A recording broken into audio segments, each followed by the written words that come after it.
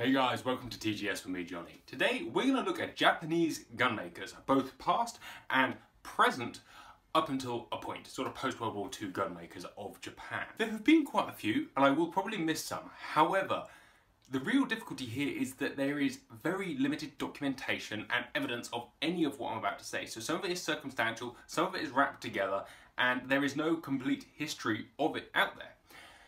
But we're going to try and do justice, starting with the Kodensha plant. So the Kodensha plant was making guns for a few years, but many of us will know them more for the Olin-Winchester connection of Olin-Kodensha.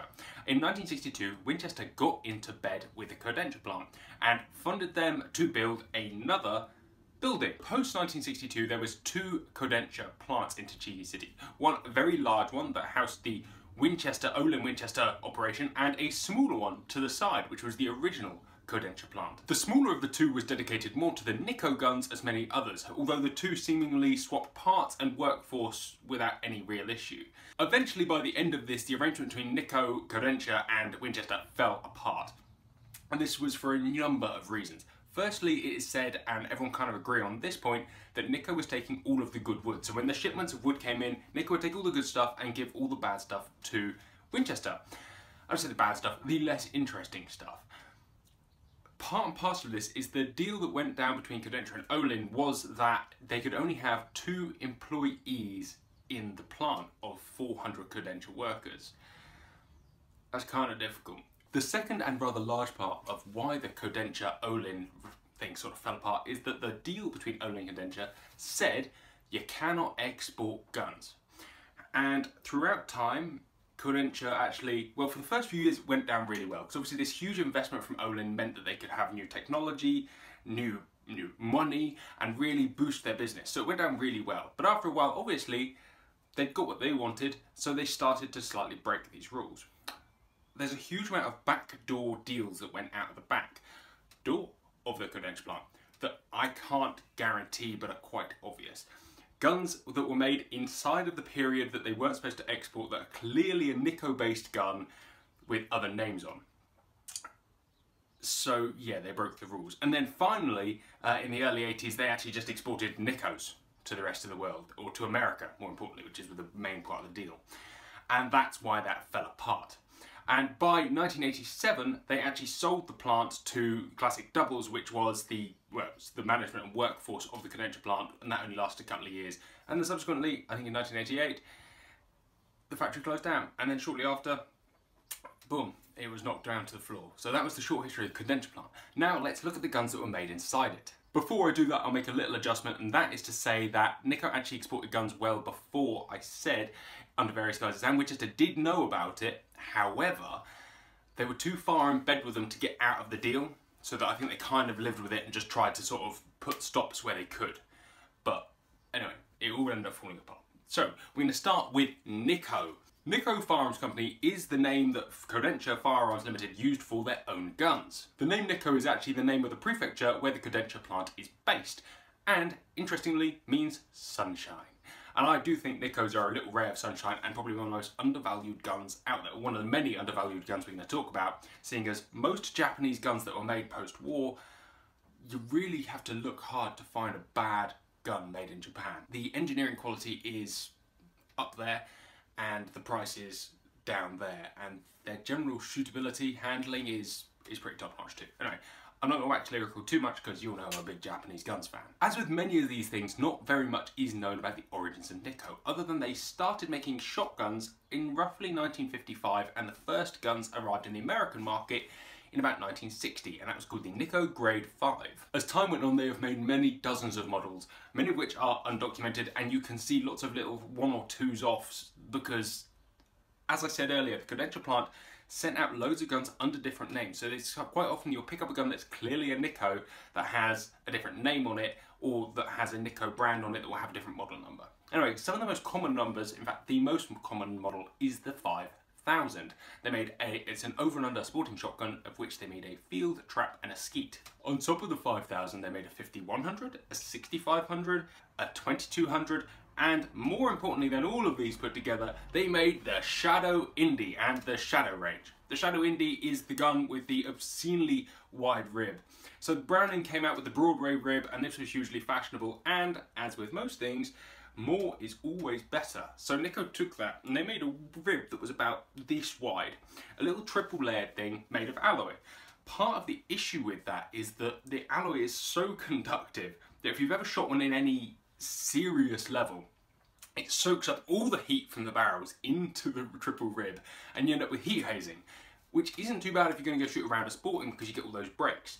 But if you go and shoot 100 skeet straight, you will soon notice that when you're looking down this beautiful flat plane, well, it's pretty cool, but it is not particularly practical. Other models include the 612, the 812 and the Golden Eagle. They also made a side-by-side called the 201, and there's quite a few different variants of that I can find out there. But again, nothing particular to string them all together. They also made a semi-automatic range. The semi-auto is called the Shadow as well as there is one called the F1. There is some Shadows that are not indies that very much just look like 5000s. The problem again being is that Nikko put their guns all over the world, so you can find one model with 4 different names because it was exported to 4 different parts of the world, or even more than that. It gets a little bit confusing, as with all of the Japanese guns, because there's no particular documentation, in English at least, that is easy to find. So Nikko being the main one that was made in the Kodensha plant, there was lots of other guns made there, not least the 101 Winchester, which is the biggie. But before I get onto that, let's just name a few of them. You have the classic doubles, not to be mistaken with the classic doubles that were later made by Miroku. You have the Parker Hale, not to be confused with the later Parker Hales that were made by Rizzini. You have the Weatherby Olympium, you have the Ted Williams guns, and loads of others. Loads of others. But anyway, now we're going to go on to the Winchester 101, which is really what the Olin-Kodensha plant was famous for, because who cares about Nikko? So the Winchester 101, as I said, started in 1962 when Olin-Kodensha became a thing. Olin and Kodensha joined forces. And it's pretty much, but not entirely, a Nikko 5000. It's a re-engineered Nikko 5000, both of which are kind of pinched superposed designs, or superposed inspired designs. Many people will say that they have interchangeable parts, and they do at least have interchangeable firing pins and some other little bits, but mostly they're similar, not the same. The barrel lockup, the ejection system is all slightly different. So easy to say the Winchester is a Nikko inspired gun, but the Nikko is a superposed inspired gun. Anyway, let us move on. So the first Winchester 101s actually hit the shelves in 1963 and were available in a 12-bore only to start. As time went on, they made smaller calibers as well. They have a real cult following actually, as this beautiful, simple, very reasonably priced, very well balanced, hand-built-ish gun. And you can see why, they are amazing old guns. But I suppose, sadly enough, there's lots of people out there who probably won't agree with me and probably just think they're old trash. Because they kind of are a little bit, maybe, but they're clearly not. I can't believe I just said that, they're clearly not. Anyway, the originals came in a pigeon grade, a target grade, and diamond grade, although there are thousands of models again, given that they went to two different mass markets, the European and American market, and they had actually got different names in those, although the same guns with different names went to both continents. So you can get, let's say a 6500 would be more common in Europe, but they are available in America, whereas a standard pigeon grade would be more common in America and less common in Europe. Strange, isn't it? But later 101 variants, the original 101s just were called the graded versions, but the later 101 variants had numbers, them being 5500, which had some scroll work, a 6500, which was one of the first sporting guns ever, that has a plain action, a 8500, which is one of my favourite guns of all time, and although it's not really related to this, the Grand European, and everyone could admit that a Grand European is one of the most beautiful Winchesters, again, it's one of the most beautiful guns ever made, really, and an absolute bargain for what they are. And I know I'm going to say this about 1,000 times during this video, but it's because I mean it. Some would say these are the best Winchesters that were ever made, although those same people were probably sat there in a pub drinking a bitter and licking the foam out of their moustaches. But I suppose if I had a moustache, I'd be one of them, because I think they are some of the best Winchesters ever made, in fact some of the best shotguns ever made. So that was the Great 101 Winchester, made in the Kodensha plant. Absolutely fantastic guns, loads and loads of guns were made there, and loads of guns that you'll see with other names were probably made there, but we can't prove it. In fact, there's some quite interesting rumours to do with mob connections in there as well, which is pretty cool, but you can't actually, corroborate any of that. But it is interesting at least to know that there was some backdoor dealings there quite clearly, And so there's lots of other guns out there that are quite clearly Kodensha based guns or Nikko based guns or Winchester based guns that say nothing to do with Kodensha or Winchester on them. Fascinating, but let's move on. The 101 no longer exists, stopped in 1986, and is no longer made in Japan. It's made in Belgium, with a brief period where it was made in Portugal with amalgamated bits from around the world. Interesting guns, but they're better now. They're better now by 101 Winchester. I'm not a great fan of selects, but they're not a Japanese gun, so we're not talking about them today. Time for a quick intermission for me to say if you're enjoying this video, don't forget to like, subscribe, and if you want to support the channel for some more great videos and content like this and non-lockdown content, don't forget to join as a member. There's a button just there that says join, or in the description below there's a little link that will take you there if you're on a mobile. So next up is the Kawaguchiya Firearms Company, which is generally shortened to KFC, which was a gunmaking company based in Tokyo. They made a fairly uncommon over and under superposed and really date back quite far. Interestingly, KFC, and before I move on, has huge links to Miroku. So this is the most tenable story I could make up, at least, and kind of piece together from bits. Miroku was founded in 1893. They only really got into sporting shotguns in the late 50s, early 60s. And, well, Kawaguchiya Firearms Company was probably outsourced to make guns for them. And so you'll find guns marked Miroku and KFC together. And you'll also find KFC and Miroku guns both branded My Luck. Again, I can't corroborate any of this, but it seems logical that Miroku went to KFC and said, I want you to make guns and we'll stick your name on it. It wouldn't be the first big company to get somebody else to make guns for them and stick their name on it. It's been done by many thousands of people over the years. Anyway, my theory then goes that Miroku liked the idea, built their Kochi plant, produced their own guns, and KFC got in the bin. It is possible though, and it is likely, because KFC was still imported to America up until the late 80s, that either somebody purchased that name to carry on, or they carried on in a minimal capacity up until that point. But again, I can't prove any of this, so...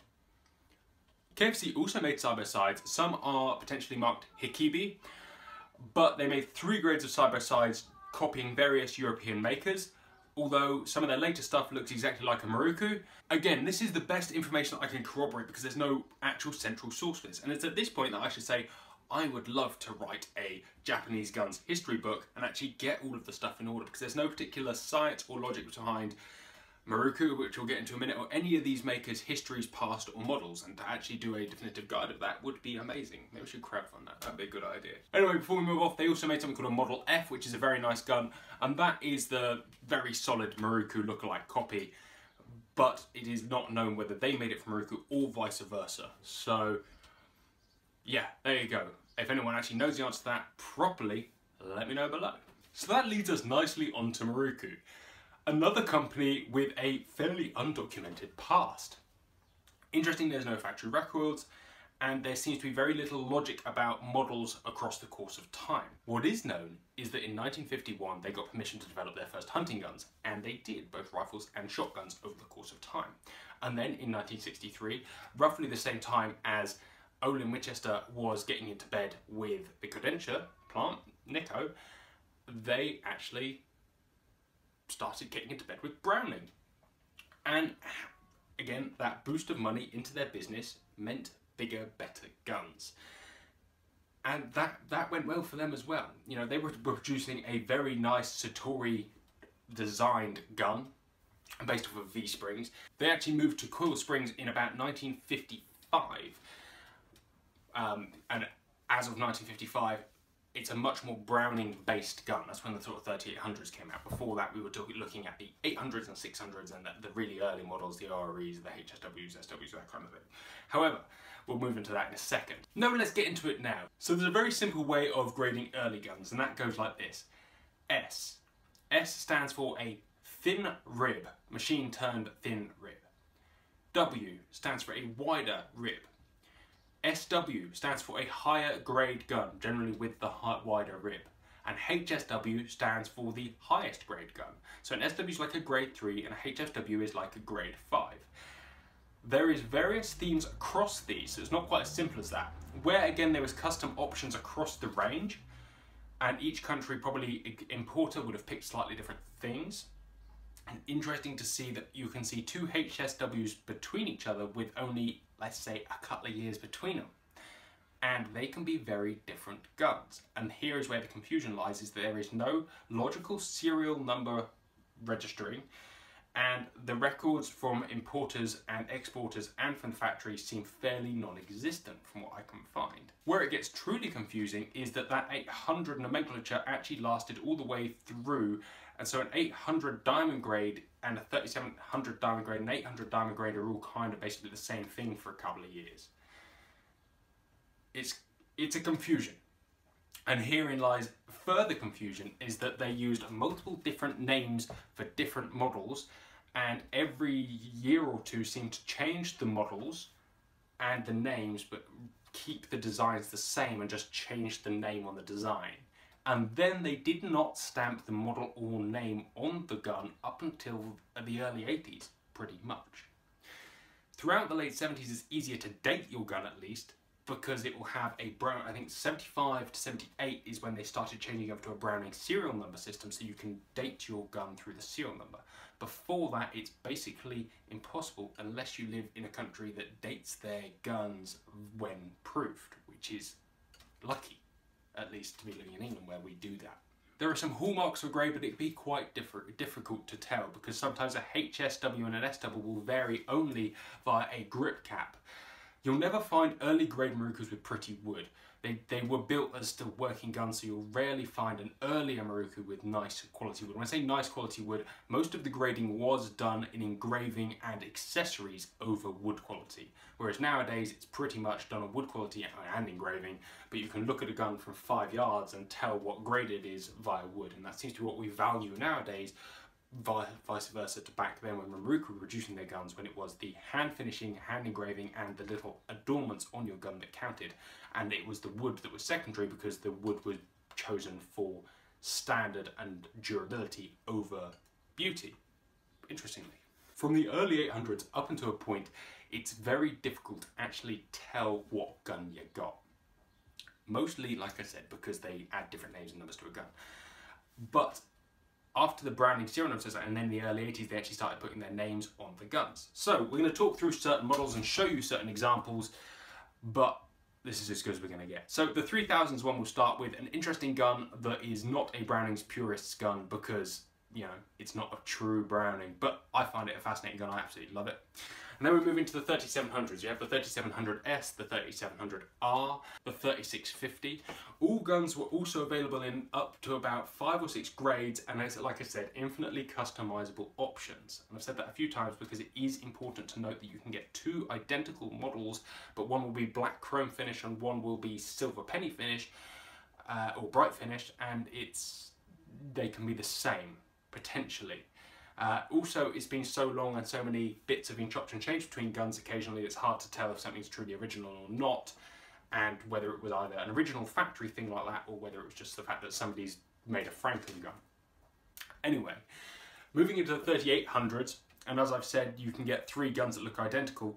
The only thing you can tell with the Miroku is there is 4 different action types, type 1, type 2, type 3 and type 4, from the start all the way to the end, using different actions. The end one, type 4, is essentially what we would know as a modern day Miroku. And yeah, they've changed a little bit, the sear geometry's changed, but that type 4 came in the very early 80s with the 3800, but that was the same nomenclature as the previous gun that looked completely different. Confused yet? Because I am. That through 3800 nomenclature goes all the way through to a type 4 action, so you get 3800s in type 2, type 3 and type 4. You'll get type 3s in trap and skeet settings. There is no sporters in a 3800 type 3. The 3800 sporter didn't really exist until recently. Sporters didn't really exist at this point in the Miroku range at all. Getting out of the minefield and moving into prettier things, they also made a high grade gun called a President, and that is done in G grade, so you get a G11, G12 and G13, for example, all absolutely beautiful guns. They also made side plates, and you'll find those in a type 3 and type 4 action, I believe. Although the type 4 action is slightly more common, and they are absolutely beautiful. Not a standard import thing though, so most of the ones you'll find in this country have either come from America or Australia or direct custom from the factory. You'll also find custom Mirokus out there. And like I said, it gets quite confusing. Moving on, the Type 4 actions have the 6000, the 7000 and the 3800, moving into the 60, 70 and 38. There's also a 600 and 700 as well. And then there's the Miroku 4800 trap. I mean, what's that about? It's just another number chucked in. And I'm sure there are various other one of these through history that just aren't documented, that they made limited runs for, perhaps for countries that we don't even know exist. Who knows? And then there's concept guns. You might see one-offs. Miroku is really most famous for their Browning guns, and I'm going to call Browning a Japanese gun because 50% of them are built there. Starting in 1963 building rifles, by 1967 they were building the BT-99 for Browning, and then by 1970 building the Satori for Browning, by 1975 building the A5 for Browning, and then, you know, even to a point of in the early 80s building the 125 and having it finished by Browning Belgium. They are synonymous in every way. And then since then they pretty much built every Browning shotgun that isn't a custom Belgian Browning. I mean, they even build rifles for Browning, and have built rifles for Browning. Nowadays it's the AB3 and the X-Bolt they build. Browning definitely counts as a Japanese gunmaker, at least 50% mention. Probably more than 50% mention. They're a bloody Japanese gun for the most part, or at least the ones that the regular people out here will have. Apart from those who will call the Purist Brigade, who I would agree that a proper Browning is a Belgian Browning, but at the same time I refuse to accept that a Browning GTI is not a proper Browning. That's built by Miroku. I refuse to accept that a 75 Pro Sport's not a proper Browning and it's built by Miroku. There you go. That's all I'm going to say, and we'll move off of Browning. So Miroku Browning being one of the only two gun-making companies that still exists making civilian arms. The other one is Howa, which we all know and love for the 1500. Howa's gun-making career dates back to 1932 when they were making the famous Arisaka Type 99 as well as parts of other Arisaka models and military arms and armaments and all sorts of other stuff. They still make military arms, that being the Type 89 automatic rifle and the Type 96 automatic grenade launcher. That's pretty cool. But we, as we said, know them for the 1500, which was produced in 1979 based off of the Golden Bear of 1967. The Golden Bear they made 3,000 of and exported them to America. A absolutely fascinating rifle, kind of loosely based around a couple of European rifles, and it went down really well. It was a very high quality rifle built to superb standards and went down, as I said, hugely well, which led them to make the 1500, which is kind of a scaled down, dressed down, Americanized version, so you see a bit more inspiration from something like a Remy 700 go into the 1500, and it is still around today. And it's brilliant. It's changed a bit, you know, it has changed a little bit. They produced a mini action version. They've now got a better trigger in there. They use slightly different steel for the barrels than they did in the early models.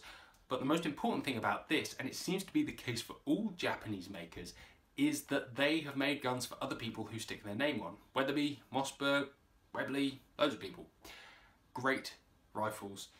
And yeah, it's an interesting thing that, yeah, it seems to be the case for every single Japanese maker, is that somebody goes to them to make their guns for them. And they're still around today, so they still must be doing something right. They also made something called the Model 300. The Model 300 is a semi-automatic rifle designed as a sporting and military arm that's used by police and military all over the world. A really nice, compact, simple rifle. Next up is SKB Firearms Company.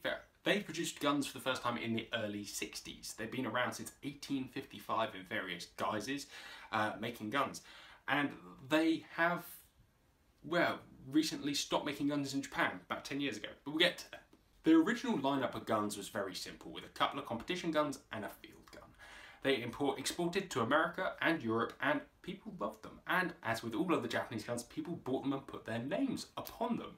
As time went on, they used this money to invest in more CNC machinery to build bigger, better guns, not bigger, better guns, but better guns in more volume.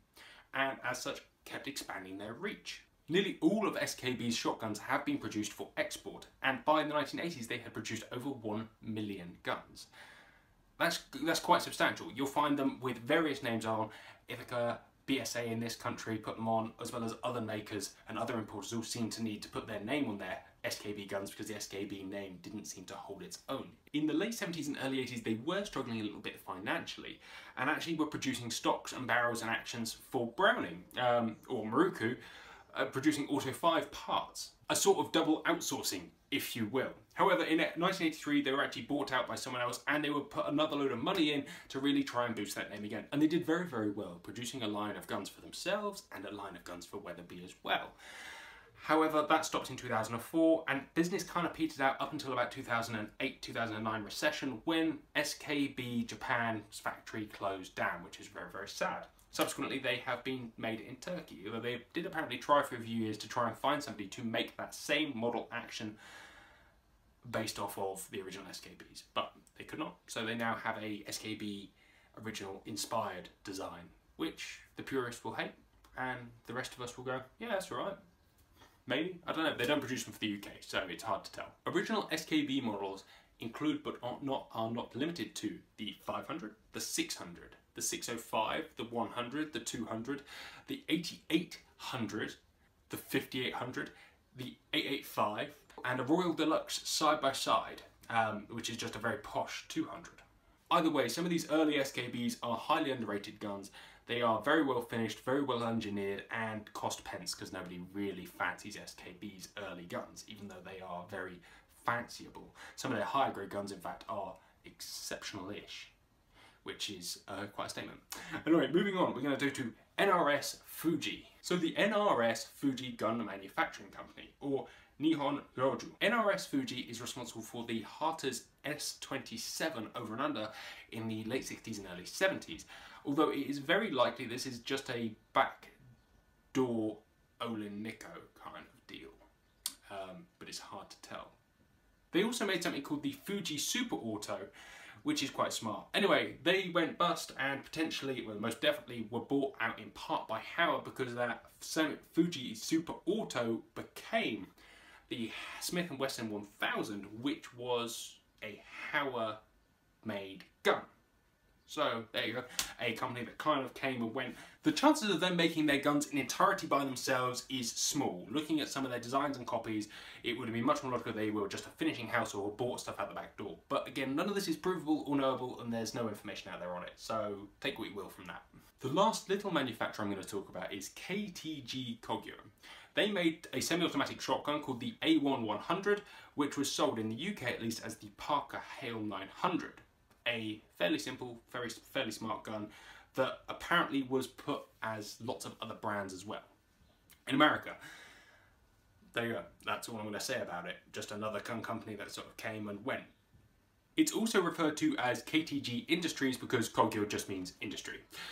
Now we're going to talk about a couple of military arms just to finish off because that seems to be the recurring theme throughout this series. And that is Minabe Mitsumi, which make the PM9, which is this little submachine gun thing used by Japanese paratroopers. The other military maker is Sumitomo Heavy Industries that make the Type 62 GPMG and 7.62 and make the Type 249 Mini-Me. My interesting fact of the day is this. Mini-Me stands for Mini Mitrailleuse, which means mini machine gun in French. So that was it, the short and confusing post-World War II history of Japanese gun makers. Guys, I hope you've enjoyed this video, I hope you've learnt something, and if you have any facts that you'd like to add, please add them below. We're always willing to learn on this very confusing subject. Finally, as I said already, don't forget to like, subscribe, and potentially go and become a member, because supporting this channel allows us to make videos like this. And also gives you a direct advice email so you can directly contact us and have great conversations. Guys, thank you so much for watching, take care, goodbye, and we'll see you next time.